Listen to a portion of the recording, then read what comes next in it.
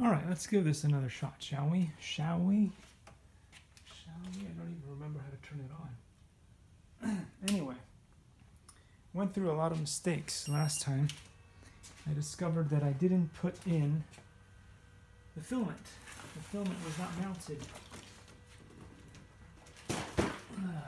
It was not put through the extruder thing here. Let's see, okay. There's a little thing there. Let's preheat this thing. Oh, it has a touch screen. Isn't that cool?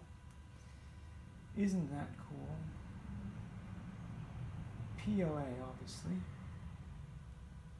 PLA and tools. Let's see. Change, maybe that's it. It says unload. Why would it say unload? It's not even loaded. Oh, load. There we go. Load.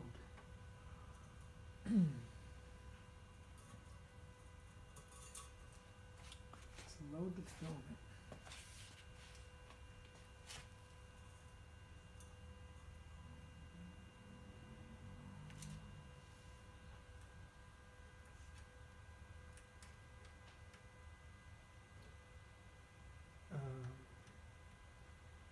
It usually just goes right in. Does it go right in? Will I break the thing? Ah, something's gotta give. Does it though? No.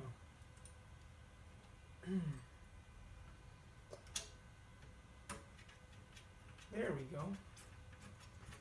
It's supposed to be easy, because it is.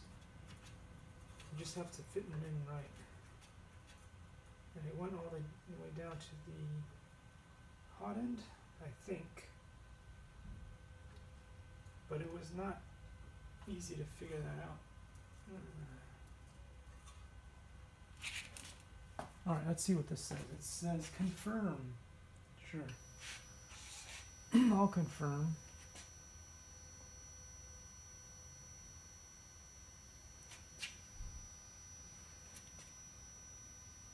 Well, something seems to be coming through here. So it's nice and hot.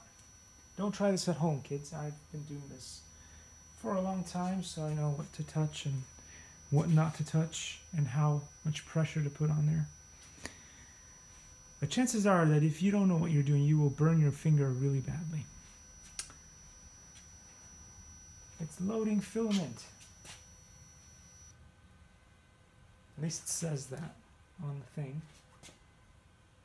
Please wait. Don't we all love to wait? Confirm. Does that mean it's ready for printing? Is it ready? I don't know. Last time it didn't do what I wanted it to. Can it read the print this time? No files found. I love you too. No files found.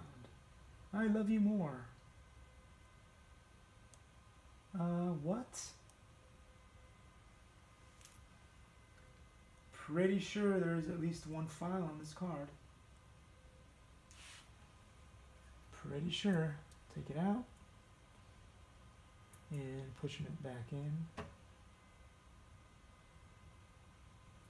Print something. Come on. No files found. No files found. Trying every single one of those things. No files found. Wow, you are amazing. Do you not read Cura files? Do you not read Cura files? Well.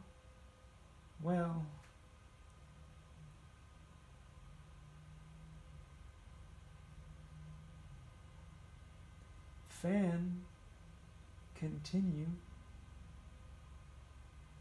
It can't find a file to print. So, yeah, well, that was take 2, guys. That was take 2. Let's hope take 3 actually prints something.